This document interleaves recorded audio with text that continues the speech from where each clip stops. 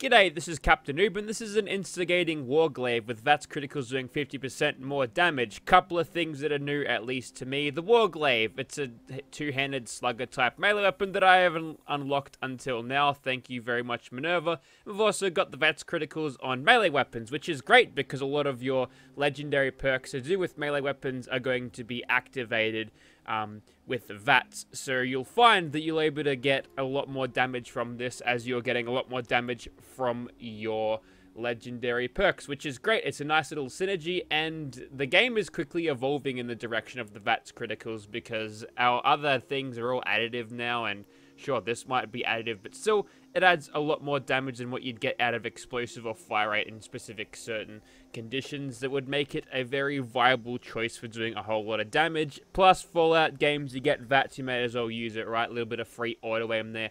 Unless you're playing in Nuclear Winter, you got to use a little bit more skill for there. So we've got 213 damage with the standard blade now, and we'll have a look at the other blades in a second, but I've just been noticing something when comparing to similar comparable weapons. This is a bloodied swing speed super sledge. You'll see that we're at full health, so that is not going to be indicative of the bloodied thing boosting it, and it does more damage. So what's the point of having a war glaive when this thing already does better damage? Well, perhaps the war glaive can be swung without being detected, which already gives us a leg up on this thing, but we've got other weapons in my mighty stash that we might want to look at. I think I went on and said that the pole hook is a superior weapon here because of how much damage it does and how silent it is. And there's also a sheep squatch staff, which I don't have the necessary modifications for. I've kind of left that one on the back burner, but I've got a legacy one buried down deep here. I think it's like a stalker's one doing 195. I'm just going to pick that up, see if I've got any mods for it to make it a little bit better. I think the flaming head is the best for it, and I've got a barbed one which does 221, which is on par with the super sledge here and above this. So this is kind of sitting in a weird spot where, well, it just really doesn't do a lot of damage, and we can tell from this they're actually trading up basically half of our ballistic damage to get ourselves a little bit of cryo, which reduces movement speed. That's kind of cool. Flaming, which gives you a little bit of fire damage. It's probably not all that much, something to really write home about. The plasma blade adds energy damage. You don't want to use that thing because energy damage in this game is impotent, so you'd be losing out a lot more damage. And the shocking blade doesn't stun enemies because it doesn't exist in that game. But I think that looks the coolest. I think most practically speaking, the cryo blade is probably the best, even though we do lose out on a little bit of damage. If we end up slowing them down, maybe it'll slow them as we go to hit them, and they won't be able to hit us in time. But we are using a slugger weapon, so swing speed is definitely going to be something that's bad. Also, this is off a little bit, isn't it? That's a rookie mistake. I used to make that mistake making weapon mods back in Fallout 4. There's also appearances, and I could change this if I wanted to. Not going to. So now with that weirdness out of the way, we can go ahead and upgrade our thing. We'll be using slugger perks here, which I don't actually like all that much because we don't have access to. I mean, Iron Fist is what I use for unarmed weapons, and that leaves me 6 points for blocker and barbarian to get my tankiness all the way up. So yeah, we're not going to be having all of that tanky effect to us, so we'll be a little bit more squishy despite having 8 endurance. And now with all of those perks, 137 and 164 versus 285 there, so we're getting around the same damage-ish. This thing does have the extra 20 fire damage, which is cool. In terms of how this thing works with Insizer, I'm not sure if the Insizer actually goes over that damage, so that might just be completely lost damage there because we're not punching through a lot of with the ballistic damage to mitigate that armor, but I don't know. We'll have to see how we go. I'm not really keen on this already. It's giving me a pretty bad vibe here, considering that, I mean, we are slightly doing more than the pole hook here, but I'm thinking something like a sheep squash staff can do better on it. Also, I don't know how valuable this thing is. It's a pretty terrible weapon. I wouldn't use it, but people go mad over legacy weapons. Oh, you can't get this anymore. Look, it's a stalker's melee. Okay, welcome to the jungle. We've got fun and games, and this is what the war glaive looks like. Now, I'm just checking whether we got 100 muties. Yes, we do. Had to quit out the server and come back to actually see that. And as a reminder, these are my perks, and my legendary perks are as such. Now, I've got a thing called follow through here, which does 40% multiplicative damage, so at 1.4 times multiply on my damage if I hit him with a ranged sneak attack first, which is going to outdo whatever I can do with the instigating effect, which is only plus 100% additive. Hard to explain if you don't know the numbers behind it, but this is not doing double damage, alright? This is a big fucking lie, which is a shame, but we'll see how we go. We don't have any adrenaline, and we don't have extra strength from our unyielding, but depending on how we go here, we'll see how we go. See, that was a critical, managed to kill that thing in one shot. Unfortunately, couldn't finish the dog, but now, with extra adrenaline, we should be able to do that now. Never mind, we're in danger now. And I'm really not liking this slower swing speed because they're getting shots on us whilst we're winding back for our other swings, which is not good because it'll slowly chip away at my health. We've got another crit ready, so we should be able to one-shot this guy. We didn't, because we didn't get the explosion, so a little bit of RNG guesswork is in here, but we'll continue sneaking like this because it's by far the most efficient way of taking these guys down. We can make the best use out of... Nice. Did that kill the one on above as well? Almost. We can make the best use out of the instigating legendary effect by using... That's gotta mean him dead, right? He says got me, but then he forgot where I was. Okay, bugs. And then I couldn't target him for a second as he put his butt in my face. That was very unneeded. So yeah, we may as well use this thing and play to its strengths. If we can get a VAT shot and get some explosions at the same time as well, we've got a 50% chance to roll one, then we can do quite a lot of damage. Enough to one-shot them, but this thing is just too slow. And, ooh, the camera was underwater for a bit there. We dipped the camera in FEV, now it's green and ugly, and also stupid. Alright, so it doesn't look like we're getting much utility out of the freezing at all. And again, we were undetected for a second, and then back to detected. Something's gone off in here. It's a bit weird, actually. There we go. There's the one-shot kills. Now, if I was using a weapon that I'd consider to be the best, bloodied swing speed, strength, power fist, I'd be able to charge through here, 1-2 punch, kill everything, and I'd be hitting them fast enough to not have to worry about it. But we're kind of stuck in this limbo of throwing grenades at dogs whilst trying to press the hold button for power attacks. No, we're kind of just hobbling around, sneaking and making the best of what we can, which is kind of a shame because the gameplay is going to be slow and the swing speed sure isn't helping us. Maybe you'd find that the crit damage would be better on a thing that hits a lot faster. Maybe a combat knife with crit damage would be unreal. It would give you an interesting chance to have a look at what you could do with luck-based melee builds, although if you were to do that, it'd be possible, but you'd have to either give up a lot of endurance, intelligence, or perception to do it, which I'm doing for some of these, and maybe no charisma either. It'd be interesting to see what you can come up with. Easily done these days thanks to the ability to swap your perk points at will, which is great. What am I in danger from, game? Someone start shooting at me so I can track them down. Nope. Never mind. Oh, wait. Got a little bit of idle dialogue from this guy, who's telling a bunch of his dead friends that he's unstoppable. We'll see about that, mate. Almost. Doesn't help when melee fails. Like, I don't know how many melee attacks have failed, but some of the time it does fail. Let's not forget that. But I think we're done here. It's a slow run, but we're only half injured, and damage at this point looking decent. For some reason, the cryo is doing a lot better than my ballistic at this point. Perhaps they're calculated differently. Are we seeing multipliers here for the cryo? Maybe not. So, for a call to players who are more learned with this weapon, what would be your recommendations for attachments on this thing? Because none of these things seem particularly interesting. None of them change your playstyle in a specific way to make you play any different than what is normal. And maybe we could get away without sneaking here. It's nice when melee that fails, and whoever says it doesn't fail, well, you just saw it. It's not perfect, but you know, you hit them 90% of the time. And if you're familiar with XCOM, that means you know that you're hitting them 10% of the time. I think we've got a murmur in here, so we'll terminate that thing with extreme prejudice. There you go. Got a Ghoul Slayer missile launcher for our trouble. We'll keep bonking these guys on the noggin.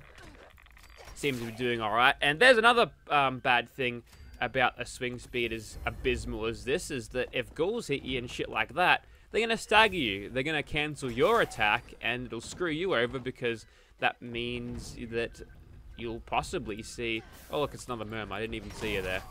I was too busy being blocked by the piece of shit on my screen that I grabbed. Yeah, and Ghoul Slayer's inertial missile launcher. Yeah, thanks. I really wish you could toggle the legendary preview things off, because they like, you pick up a legendary during combat just so you don't forget it later on, right? And then it just gets in your way. I'm looking at you, Gatling Plasma, every fucking time. Great, I'm blinded. You may as well just have thrown a flashbang in my screen, game. So hopefully maybe the tweaks that the PTS are doing can whip something up like that, and then I'd be very happy. Not happy enough to find something else, to not find something else to complain about, but you know, baby steps in the right direction. Now we've got a fat ass in here. Yes, we do. We've already blown our Instigating strike on him, so I'll just get the follow-through bonus. Ah, feels good. That guy usually eats me, so I'm glad to kill him. I think with slugger weapons in general, it's got to be a swing speed or bust type deal, because the amount of time that it takes you to swing these, even with something like... Nice laser sniper, pal. See ya. And a little bit off the top. Don't like your haircut. Hit you for 2,700 damage. That's good. But yeah, the amount of time that it takes you to swing, even with martial artist, is... Wait a minute. Okay, we're not instantly detected, but it makes some sort of sound, and you're not allowed to spawn dogs on this occasion. That's right, you fall into little bits like that. So, you know, we're not 100% sneaky here. It's not like we're using a combat knife and stealthily, ninjally chopping everyone up. Suppresses plasma gun, eh? That's not what I got, and there we go again. Something's on the screen. No, go away. Well, if I ended up getting killed there, I could have blamed the game then, and I would have gotten away with it. But luckily, I didn't. So, Adrenaline now, we're at Nerd Rage threshold, and we're getting 221 and 2 something. I know this is a... I don't have the bloody thing on me anymore, but it would have been a cheat for me to, you know, switch it over and say, hey, look how much damage I'm getting with this Super Sledge. But, yeah, the utility on crit damage on a thing that hits so slowly... It's kind of like the hunting rifle of melee weapons. Sure, it's going to hit hard, but you're much better off hitting softer if you can hit a lot quicker.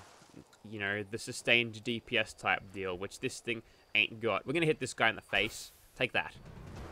We are detected now. Big sad, but we can chop him in the face, and by the third blow, he is dead. Now, we could get our rads up to increase our strength a little bit, just to squeeze out a little bit more damage, but... I'm probably going to play this safe and do a stim pack. Just kidding. No, I won't. It kind of perplexes me that Bethesda would hide these weapons that are so mediocre compared to what their peer weapons are, if I could use that term. Why would they'd put them behind this outrageous wall of RNG luck once per day? If you get fucking neon hello signs, then tough fucking luck. Alright. I think that crackhead had the marsupial perk there, and what we're going to do is we're going to apply some more of this follow-through bonus. I think the Myler King and friends have dealt with this lot kind of easily, and I don't have to worry about losing the follow-through bonus here. Is he T-posing on me? Not cool, man, not cool. Because the follow-through bonus that I get, a lot better than what I get. It's like slagging your enemies in Borderlands 2 with like a pimpernel. That was a cool tactic that I used to use. It was good as. Alright, so I've got the feeling this queen might kill us, so I'm just going to pop a preemptive stim pack just so you don't have to watch me go through another death, and it makes me look better if I don't die. I just got hit with damage over time. That's fun. Alright, this guy is set up for follow through. We'll go ahead and chop him. Like SS to Subaru, chop them into many bits. Alright. Now, let's play this extra super duper ultra mega safe and get the aiming down sights bug. Is that what I'm getting? No, I just couldn't move properly. Oh, I'm over capacity somehow. Yes, that happens. Need to get rid of this stupid missile launcher. Anyways, we'll hit this thing. Stop that. There we go. Tactical use of that's exploding shit. Nice little flank attempt here, must say. These Mirelurks are doing well today. Mummy's going to send more of her children out, ready to fight outside of the room. Tell you what, if my mum shut me out during the middle of a fight, I'd be screaming, crying on the ground, not ready to fight. These Mirelurks mean business. Alright, got the job done, and I'm glad that I went with the Enforcer route because, well, got a radium rifle too. If I didn't go with the Enforcer route, I probably would have gotten my ass handed to me there because that took like half an hour to bloody do, but needs must. Let's see what I get from this radium rifle, right? I bet I get nothing. We'll see how we go. Yeah, got nothing. Alright, this Enforcer train ain't stopping now, and I've got a legendary 2-star Scorch Beast in my sights. Well, in the middle of my screen, there ain't no sights I'm looking through here. We'll use this follow-through bonus to the best of our ability, then probably get swamped by a bunch of punchy dudes. Or soft lock. No, bro, Scorch Beast help us out of that mess. See, the game sort of fixes itself if you let it. And now we're in a bit of trouble. Yeah, they're poking me with their sticks now. That's okay, I can use them for adrenaline fodder, you see. We'll quick a block there, get you up and about. Probably won't want to stick around after that. Yep. No way you're going to stick around. And no, I don't want to target this guy. Thank you, bats. And there we go, another miss. If we had a faster swinging weapon, we probably would have caught him there because the swing wouldn't have been so bloody delayed. Alright, back into caution. If we can cripple your head, we can make sure that... Well, we're doing a lot of damage with the combat shotgun here. Normally, I'd probably just keep shooting it with the combat shotgun. We'll do that. Oh, look!